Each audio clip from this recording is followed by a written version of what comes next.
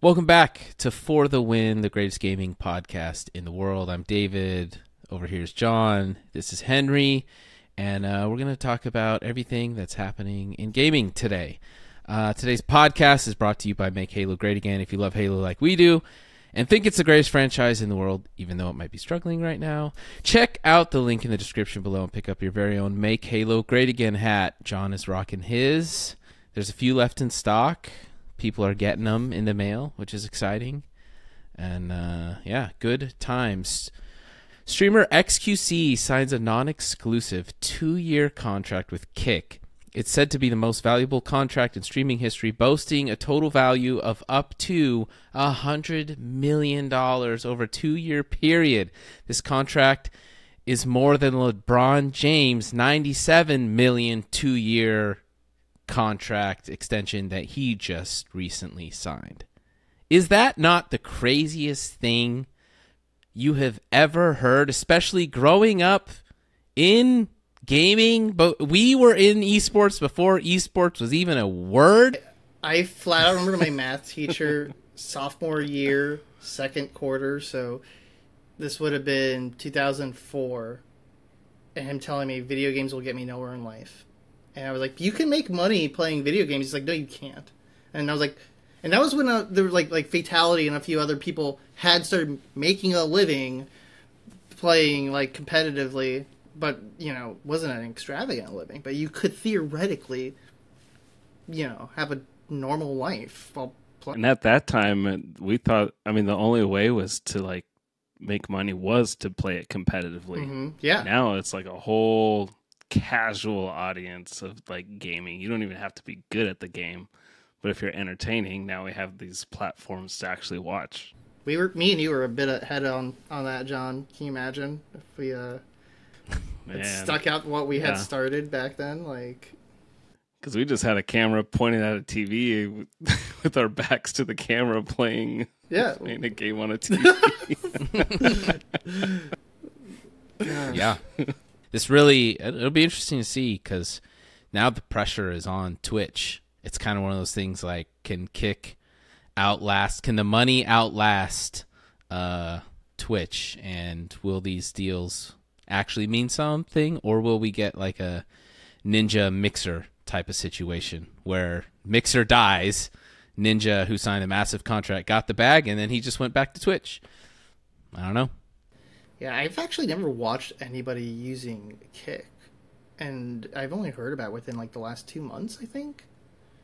I've seen some interesting clips. One of the features, if you will, is that there's virtually no delay between like the broadcast and like when the viewers see it.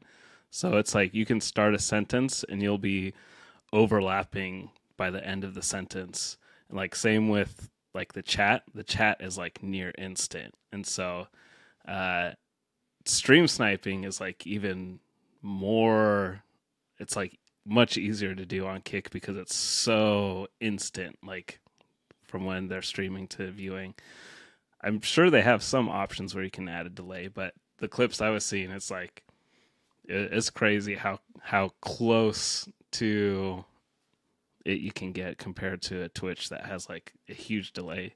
And even on YouTube, I'll be watching your stream, Dave, on my phone and then have it up on a PC or something, and like the delay just between those two platforms is like, I don't know, 30 seconds almost. It's crazy.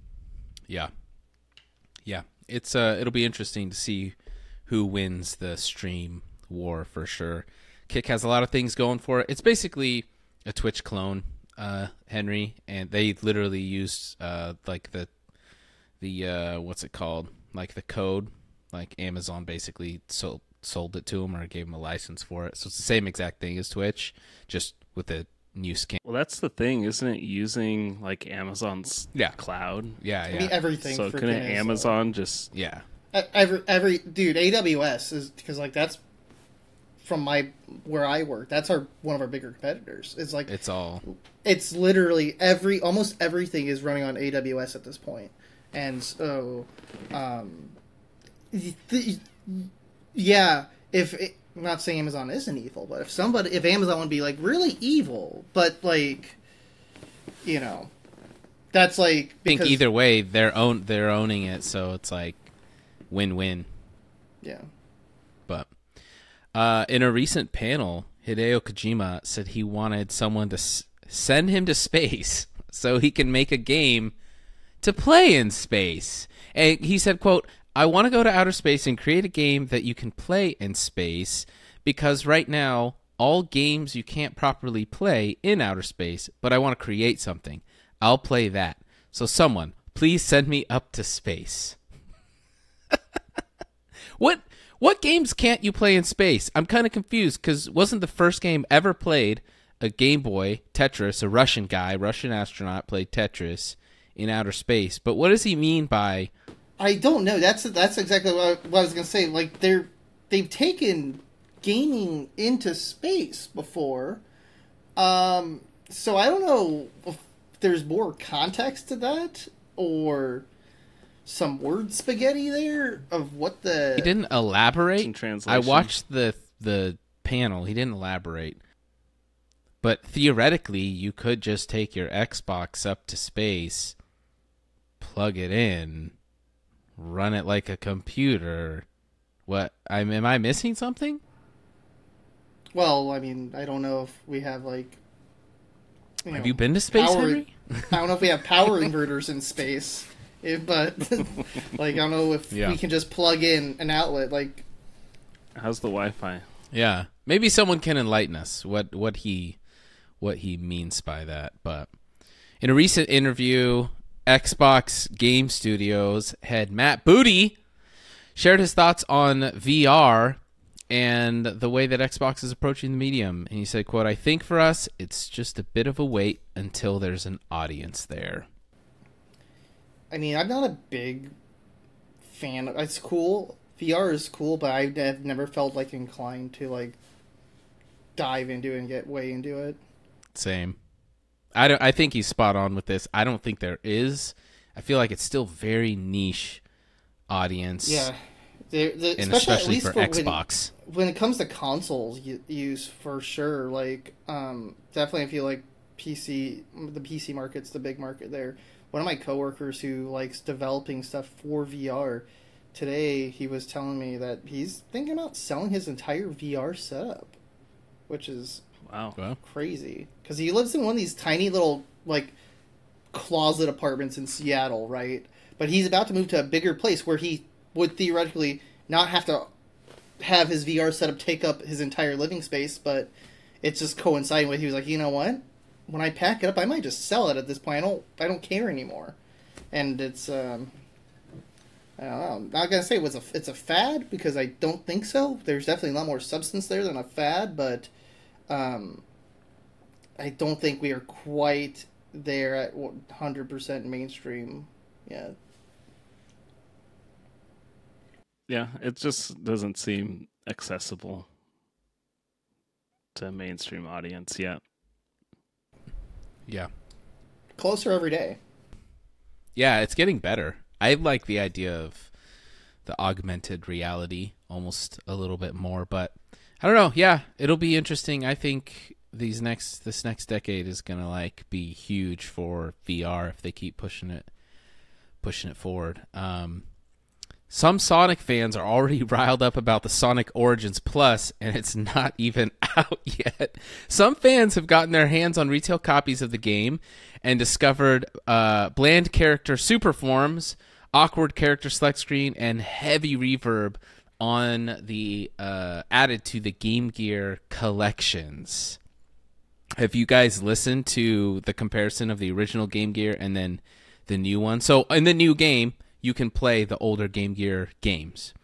They added a massive amount of reverb to the audio, the music that wasn't there before, and it doesn't sound good. It really sounds bad. Instead of just the original clean, whatever 16-bit or whatever it is, just audio coming out, it's that with a huge amount of reverb on it. I don't know if they tried to modernize it or make it sound more full, but people are... Can you play it? People are up in arms, yeah. Let's have a listen, shall we?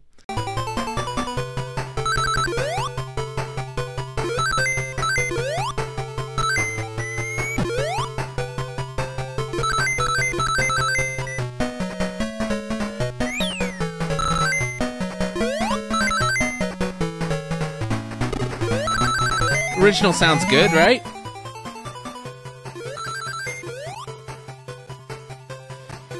Man, I played that game so much. 6 batteries, baby. 6 double A's just to play that game. You hear the difference? Yeah.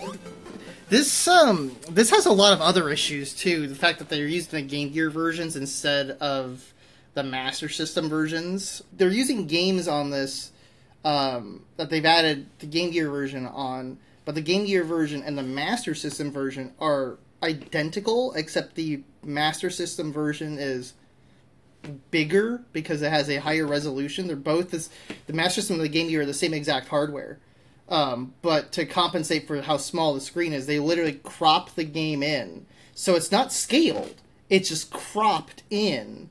And that's the version we're now playing on this release. We're getting Game Gear games that also had a simultaneous Master System game when you can get the exact same game, same exact code, just not cropped in. And then it makes some parts of the game excessively difficult because it was designed so where you can see the enemy and it's like throwing stuff at you on one side of the screen, you will be cropped in and you can't see where the bad guy is and other stuff like that. You're completely blind. And that passed QC back in the early 90s, apparently. But we should be able to, at least at this point in retrospect, like, oh, why bother with even putting that one on there?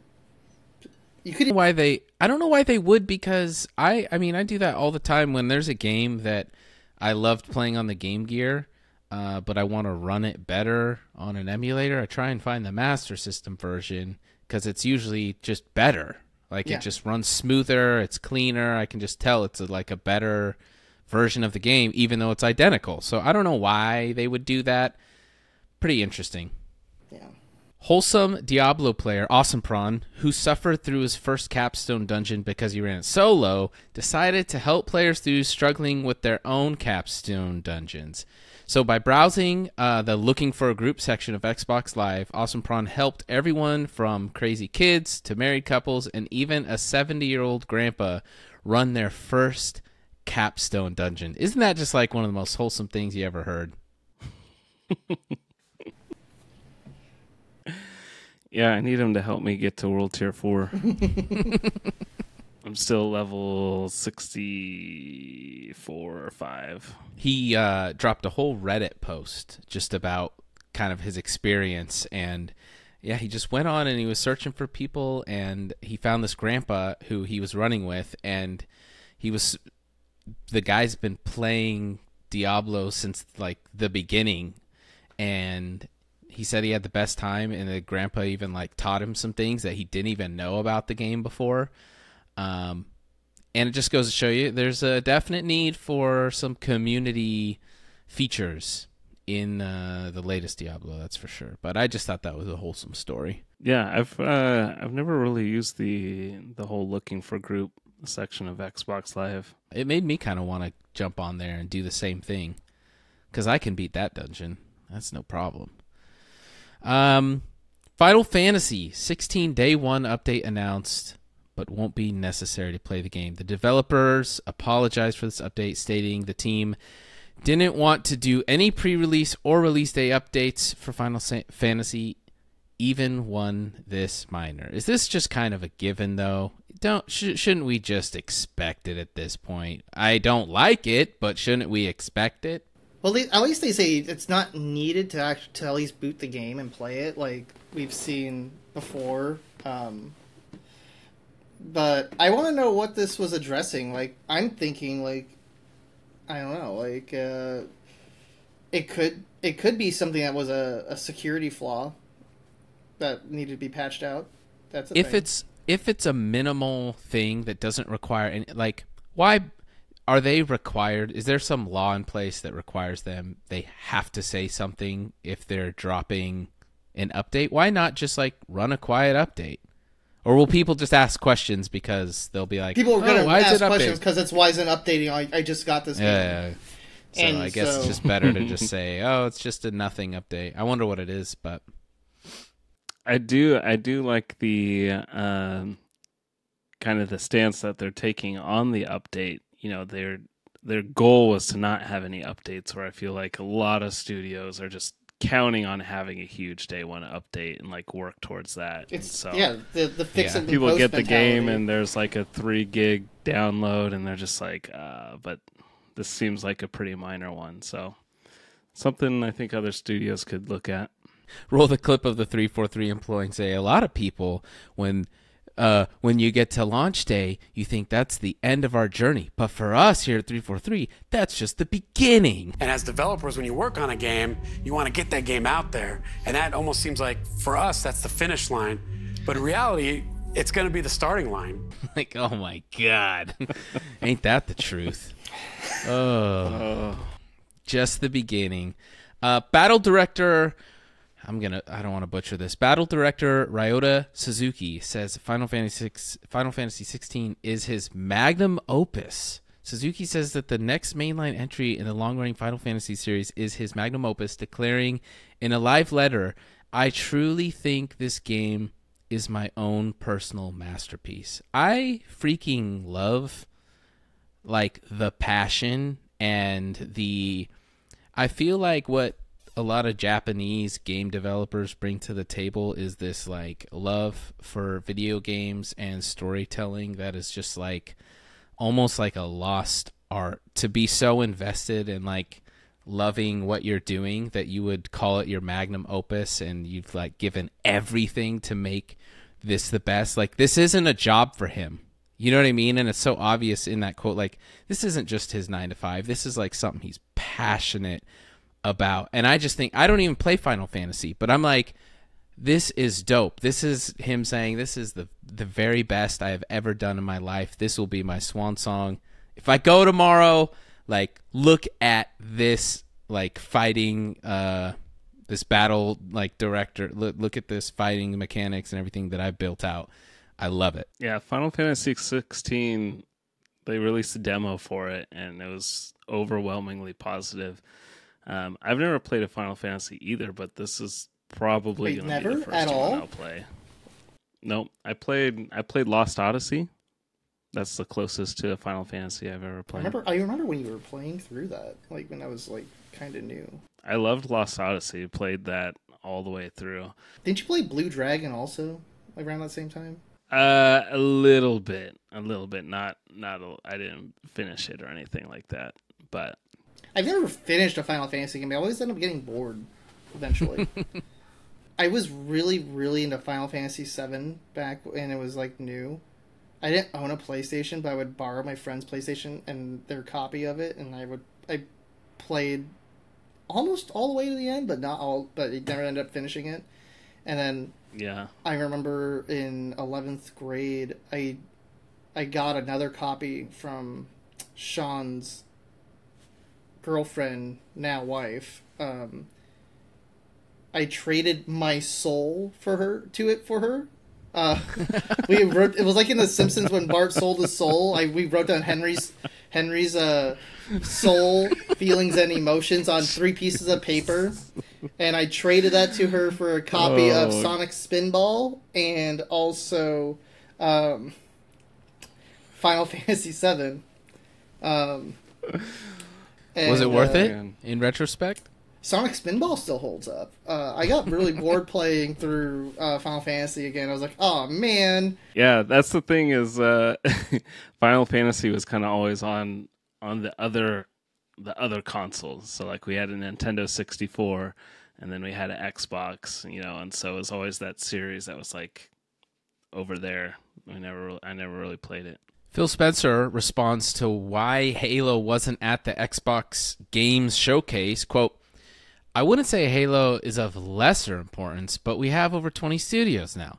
I'll go back to the years where we had basically 4 games: Fable, Forza, Halo, Gears, the 4 horsemen of the apocalypse. We have a lot more games now. I think he's not wrong. He's not wrong, but I think they are really, really, since it's all gone so far downhill, I really think there is coming a day where Halo is just not going to be the game of Xbox. Phil Spencer, same guy, was quoted saying, hey, if Halo fails, Xbox fails.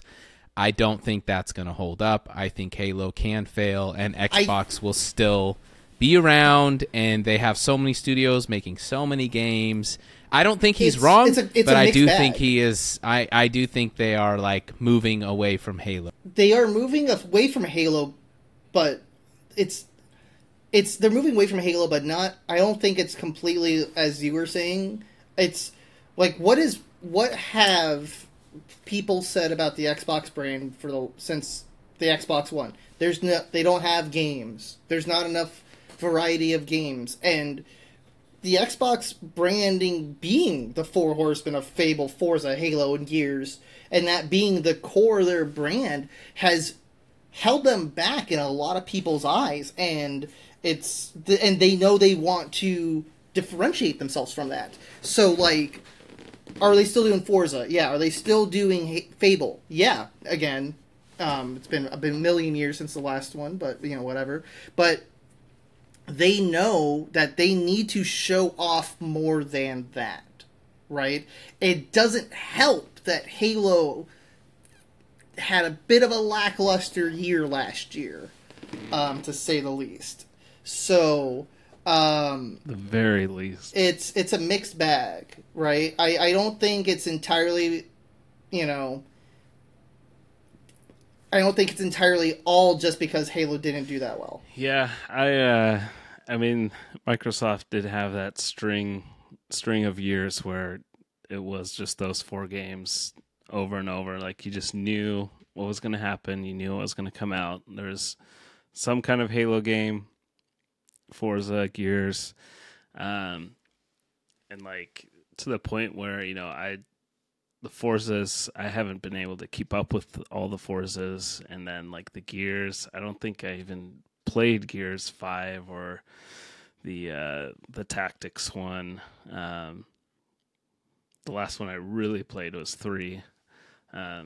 So I don't know.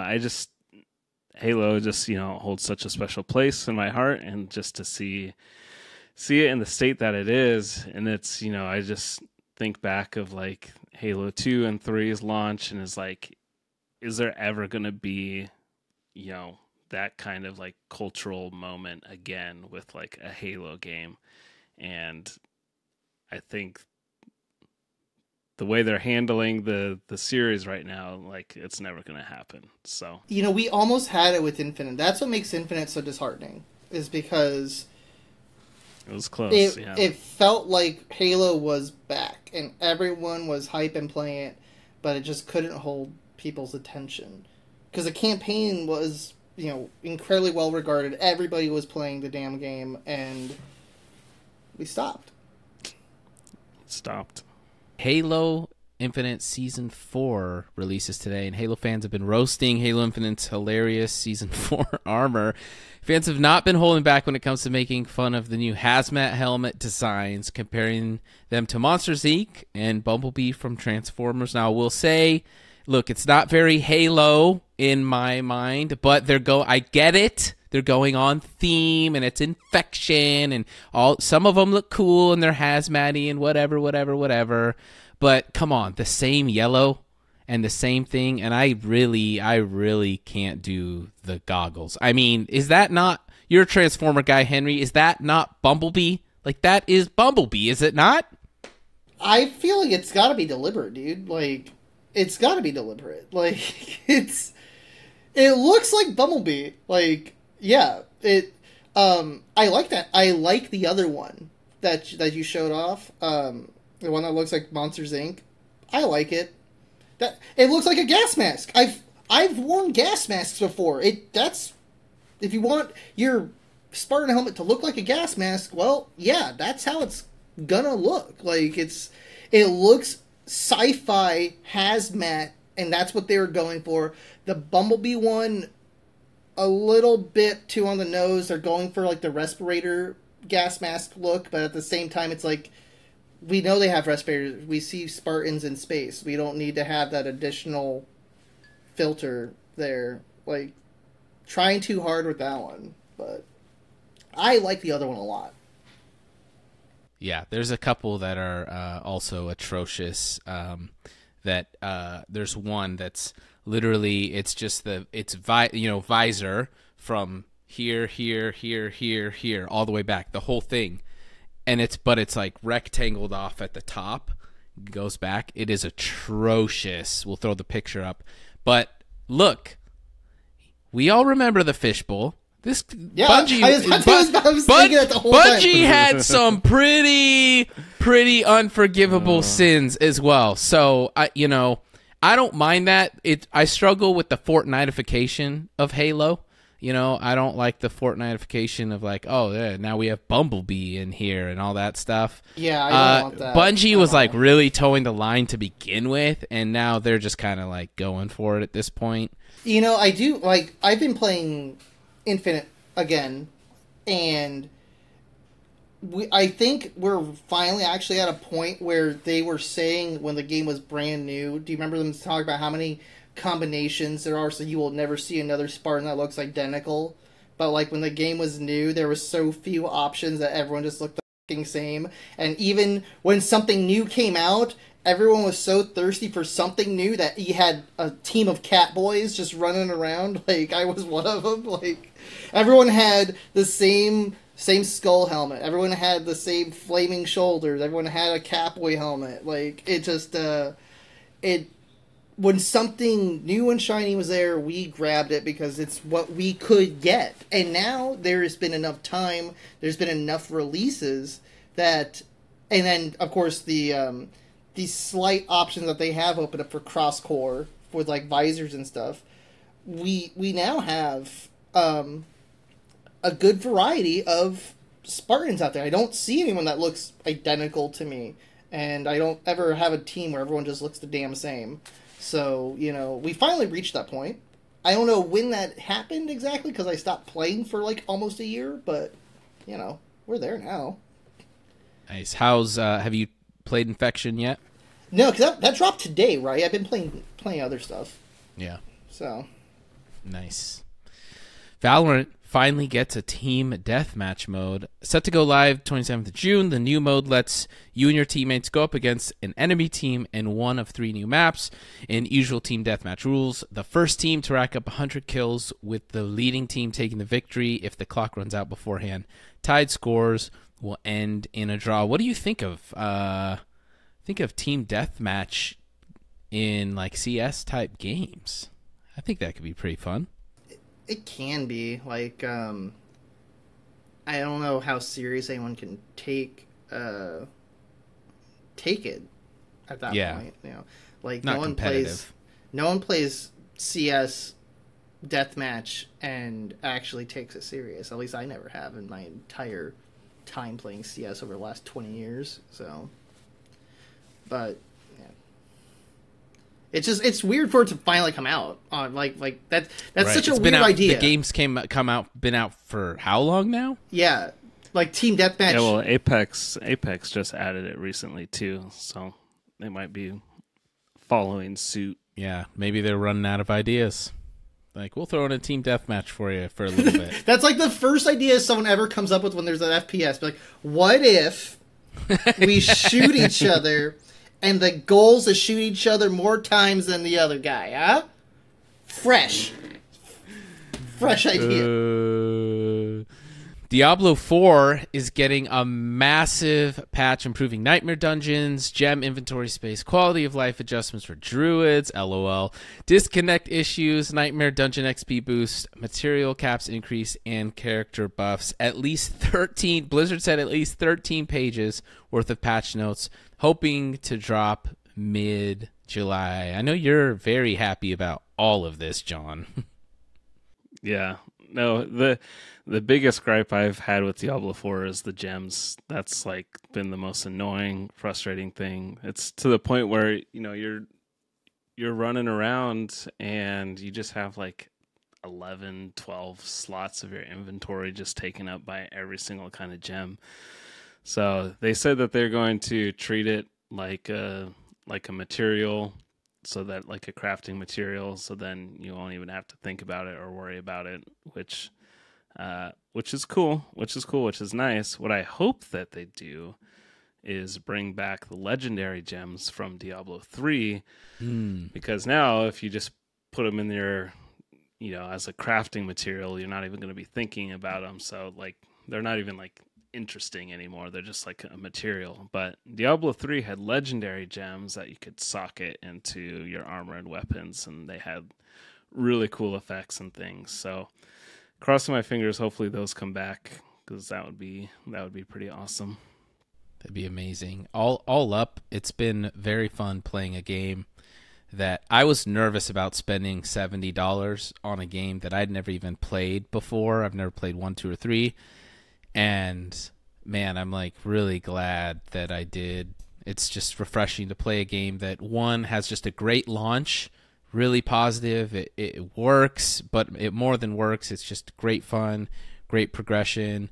But on top of it, like mid-July is going to just be money for an update. And they're saying that they're going to bring a lot more content. They're saying with updates to expect content, not just patches and things. And so that's like the perfect time. July will be perfect to drop something, because people like myself, like an average player, I would consider myself very average, maybe slightly above because I have you and Lee carrying me a little bit, but most average players I think will be just primed for a July drop of some content, even if it's a little bit, and all that stuff. So they're crushing, and it's fun to be involved in a game that's actually crushing like that. I've been really enjoying it. So once the gem thing's fixed, that's about it. I actually, for the first time ever, I don't even remember the last time I did this playing a video game, but I made an Excel sheet to like help me keep track of things for my character. Oh my god. Because there's just so many details and so many things that you can level up and change and adjust, and you know, you're looking for all of these different things in the world to like add to your character. And so I have to map this out and make a list and check off what I have, because the inventory and menus are kind of terrible too. So hopefully they fix some of that. So trying to look through your inventory and see what legendaries you have, what aspects you have, is just like, especially on console, is just like a nightmare. You know who has not been enjoying Diablo is streamer Quinn69. Dies in hardcore mode, losing his 172-hour druid during a loading screen. He'd accumulated 71 million gold across 172 hours and 50 minutes of playtime with the character when an apparent glitch killed him. He said, quote, "Fix your game," in a tweet on June 14th. Let's check out the clip. How was that overreacting? It's like almost getting one shot. Okay, get the out of here, bro. Nah. Okay, my game's crashed or something. This is pretty sweet.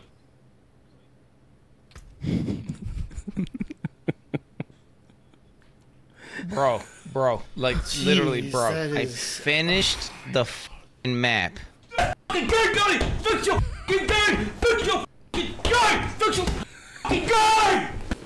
Fix it! Listen, man! Listen! Listen! Listen! Listen! I feel That's what playing hardcore does to you. He's going to start another character like immediately. That's what hardcore players do. That's what you sign up for. You're throwing away your life playing hardcore. He has a punching bag set up with a camera on it. The guy, he's ready for that. Yeah, it's not a bad idea. Let's be real. He's ready. It's part of the gig, but that makes me sick to my stomach. And I will not be playing hardcore, especially if I could lose my character in a loading screen. No chance. 0% chance. Can you imagine that happening with other games like DMZ? You know how hard I would have raged if when we were playing DMZ so much. Oh man, Like, just all your crap that's- gone. that's a legendary clip right there. It's like, hold on, my game crashed real quick. And then it's just like, this hero has ascended to the heavens. Like, no! So so that was like a glitch, but also if you just exit the game, your character dies too. Like if you alt F4 and get out, your character will just die. Like you can't disconnect either. Well, I mean, that makes sense because if you get in a tight spot, you could just be like, ba-da-ba-doom, instead of dying. Like, so I get it, but also there's got to be some way to, like, fit. Like, Blizzard should be able to see that video and be like, oh, yo, it was a glitch or whatever. I don't know if that's a bad precedent to set, but, like, yo, we'll reset your character. Here's your character back or whatever. You can, if his game crashed, there would be a way when you're writing this program that you would be able to say, okay, if it crashed, we're not going to let the value of the character dying happen, but a force close, either through Task Manager or like Alt F4. Yeah, if it's that's different. The software will be able to recognize the difference between. It's 100% doable. It's just someone someone didn't care to, or I don't know how that decision's made, but. Halo Infinite officially releases Infection with Season 4. This 20-year-old fan favorite game type finally makes its return to Halo Infinite. About time. It's been a year and a half. Yeah. Good for them, I guess, huh? They did it. We did it, Joe. We did it. I'll be honest. Yeah. I don't think I've not once had fun playing Infection. It is just not my game type. Not how I like to not play even Halo like playing the all. duck hunt mode? Not even like duck hunt Infection? Or like Halo 2, where you switch teams manually? No. The only time I ever played it was at some LAN parties, and I was just like, this sucks. It is a very casual game, yeah. I never get to be a survivor. I'm always a zombie every time. I mean, it is. I really like to see the creativity of the community from Infection. Like when we started seeing people really utilizing Forge. Infection's what catapulted Forge into what it became, I want to say. Well, just like everything in me when I play Halo is like trying not to die. And in Infection, you're just dying like constantly. And so every time I'm dying, I just like get annoyed and... What about all the creative like Infection modes like Jenga? Did you like playing Jenga? I never played any of those. What about you, Dave? Did you like my those ones? favorite Infection mode? I did. I wasn't a Forge Lord like you and Ray, but my favorite Infection game mode was what was the blank canvas that had rounded corners in Halo 3? The blank Foundry. Forge level. Foundry, when they built a mansion in Foundry, and it was just like storm the house, right? And so all the Spartans would be in the top level of the house, and then as a zombie, you had to like fight your way through this, like, I don't know, it was maybe like 6 levels. It filled the whole thing, and fight through, and it was real intricate, and it was fun fighting in that. That was my favorite, like, I don't know, Haunted Mansion or whatever they called it. That was my favorite zombie mode. It was just Infection, but the level was like really creative. So I like that one. But I played all the other stuff. It's fun. It's just not really my go-to, like, you know.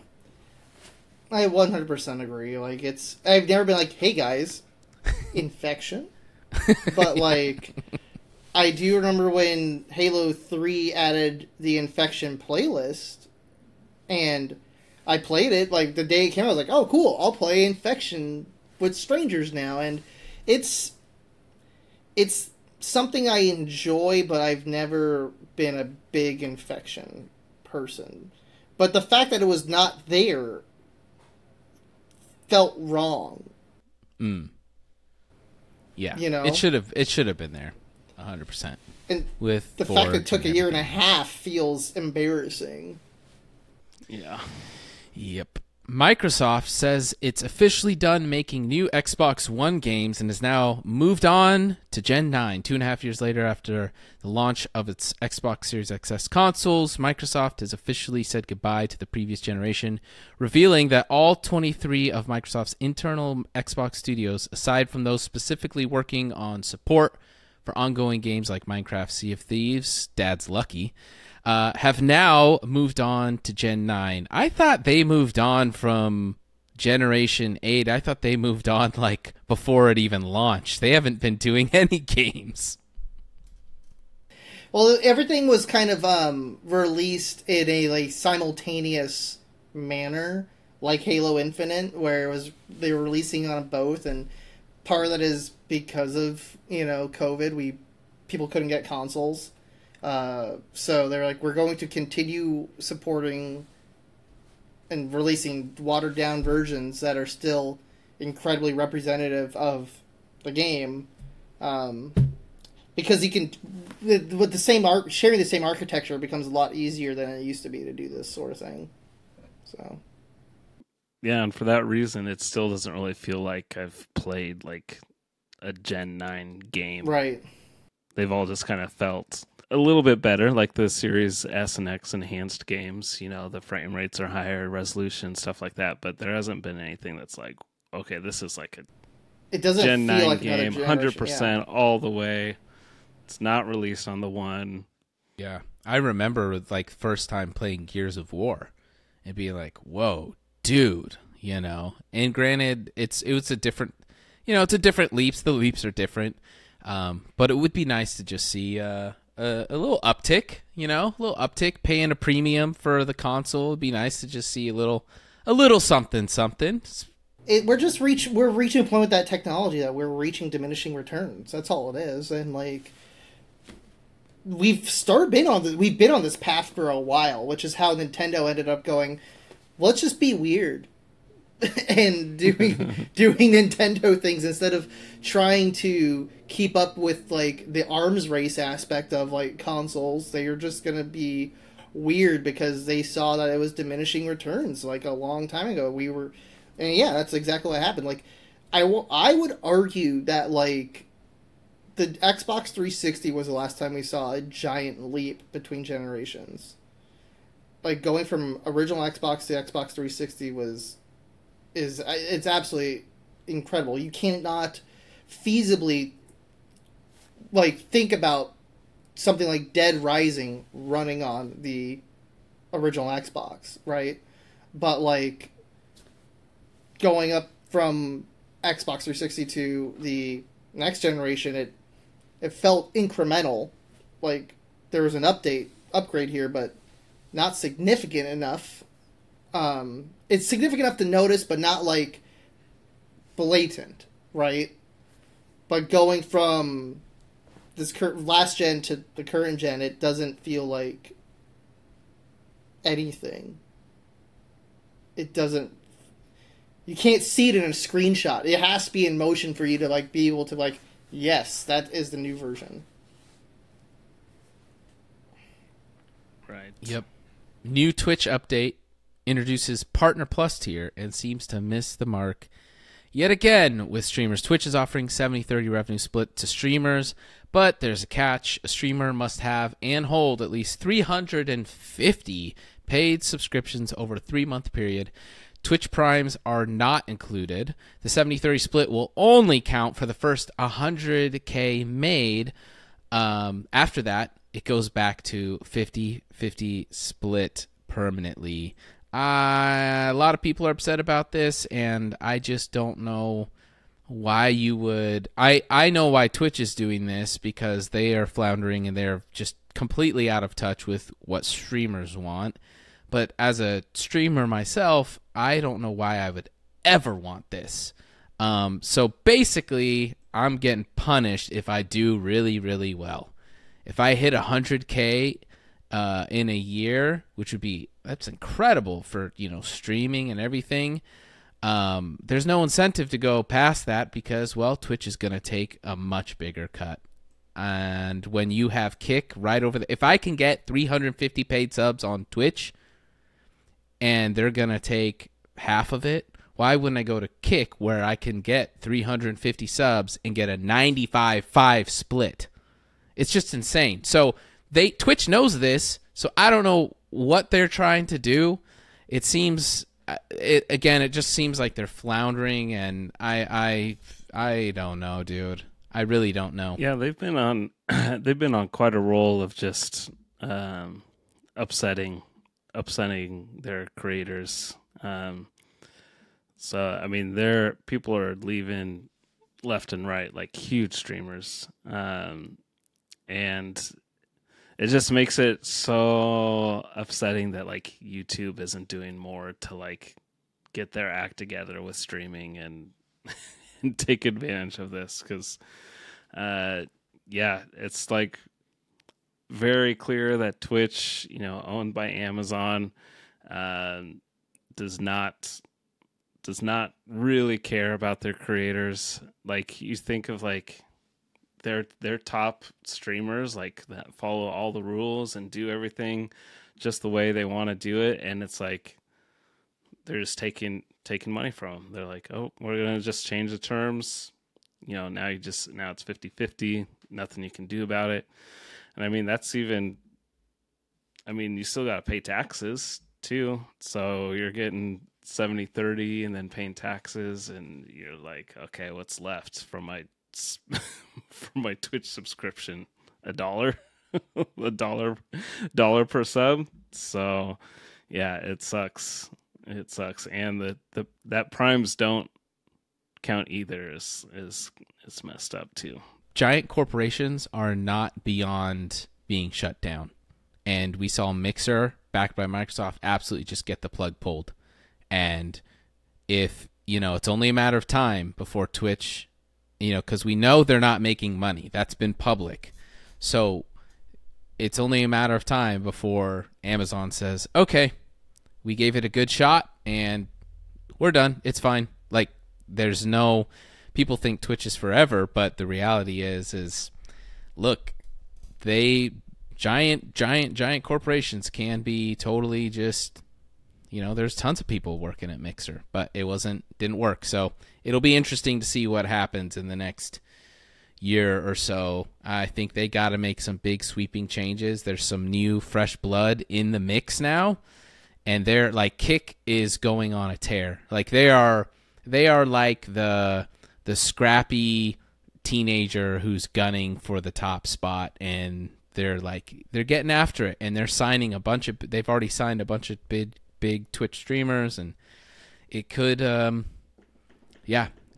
could be interesting. But Hunter, Call of the Wild Australia DLC dropped today, right? Today? Yep, today.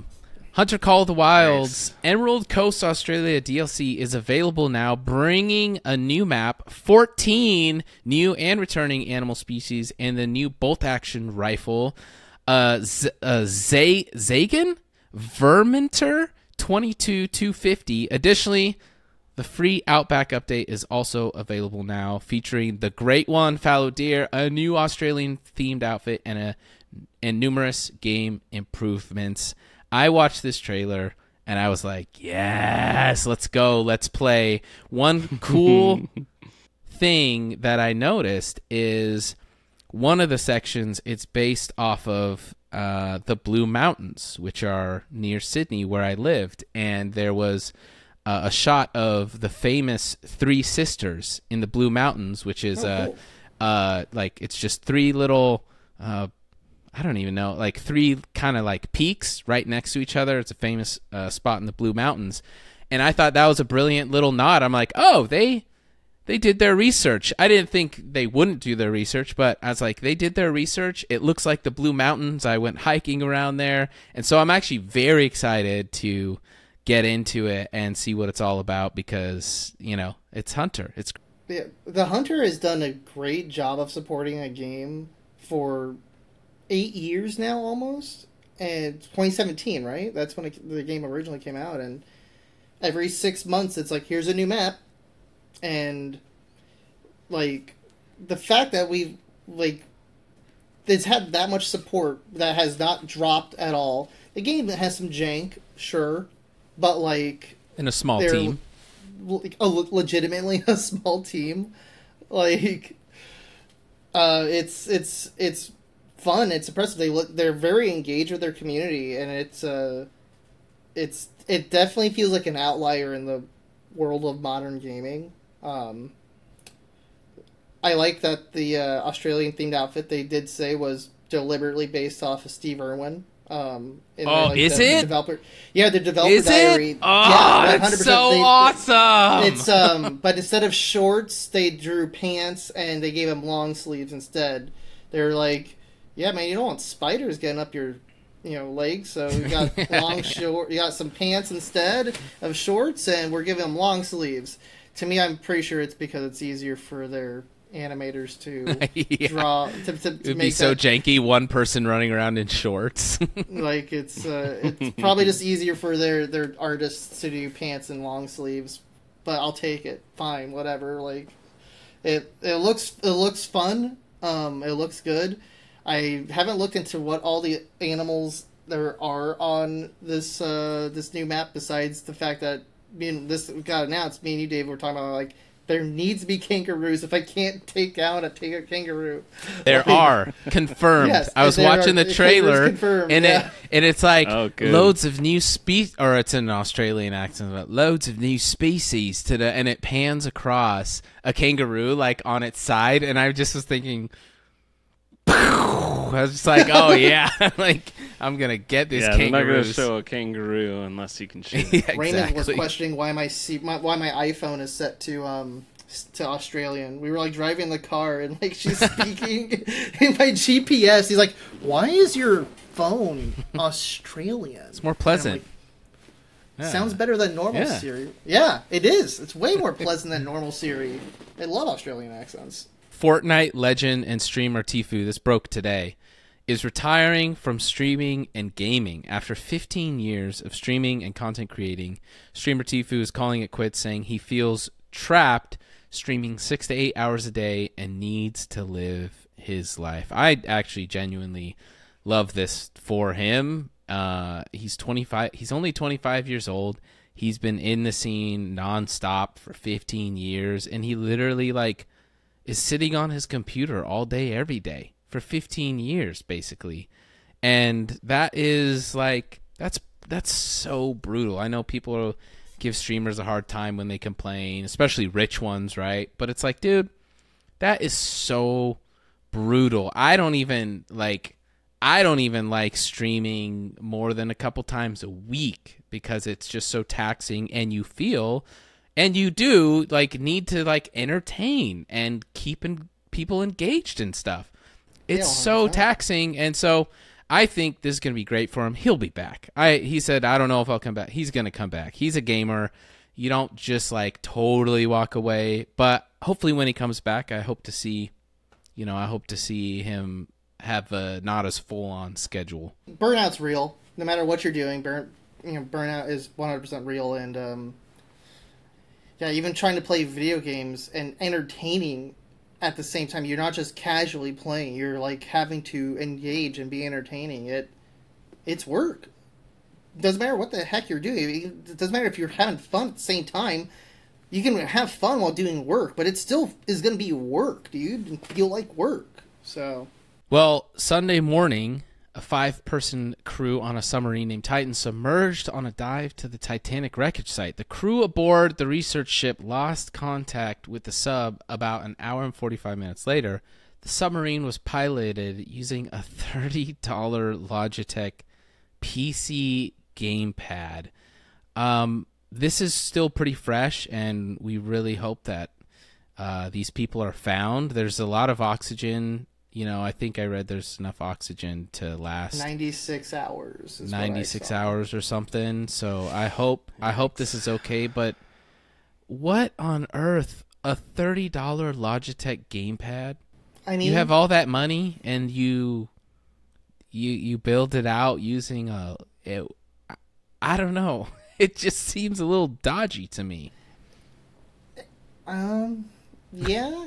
At least it's not a Mad Catz. Yeah, if it was Mad Catz, I would not hesitate to laugh. Oh my god. Even though by the end of before Mad Catz went under, they had turned their quality quite around. Yeah, they're fight sticks. Their fight sticks, their arcade, their Rock Band 3 controllers. They started making really good stuff in their last 6 years of existing. And then they went under because they got bought by a Chinese company. Yeah, I don't think I would trust a $30 controller. But at the same time, you should. It's just, I want to know how they get to that point where they make that decision, because to use that, right? But I've seen other insane stuff using off-the-shelf stuff, right? I've seen a $200,000 mech using a HOTAS that was for a PC. It's not unusual in rapid engineering, but it does become weird when you look at how much each of those people paid to be a part of this trip. Yes. $250,000. And we don't know that the controller caused. Right. That's what I'm saying. No. I don't think the controller caused it, but it just seems that with the amount of money invested in this project, that's the thing you would use. And why not wired? Wireless, I thought it was a wired one. That's why it's $30. Well, because USB. Let's check this out. Let's roll the clip. Oh, take your shoes off. That's customary. Okay. Wow. Inside, the sub has about as much room as a minivan. So this is not your grandfather's submersible. We only have one button, that's it. It should be like an elevator. It shouldn't take a lot of skill. We can use these off-the-shelf components. I got these from Camper World. We run the whole thing with this game controller. Come on! It seems like this submersible has some elements of MacGyver-y jerry-riggedness. That makes it much more questionable using a wireless signal, because that's another point of failure, because now your Bluetooth module could fail. You can have difficulty. You can lose control of Bluetooth because I'm technically a scientist, but I can't honestly speak to how Bluetooth, short range spectrum stuff works 2.5 miles underneath. Yeah. It says, while rescuers fear for crew, Logitech F710 PC gamepad sells out within minutes. That's so crazy, dude. That's so crazy. Compatible engineering is valid engineering. All right? Compatibility engineering is valid engineering. It's fine to do that sort of thing, use off-the-shelf components when you can. But, I don't know. That's a bit ballsy to do it and then charge money. You know what I mean? If it was your own personal project, by all means, man, go to Camper World and get some fucking shit and make your little submersible. Don't charge $250,000 and take people down there with you, right? That's my take on it. I don't know. I really hope it all works out. I hope they find them. That would be a great story. I hope this doesn't end in a terrible tragedy. But crazy and interesting. But hopefully the Logitech pulls through. And yeah. Anything else for the good of the pod?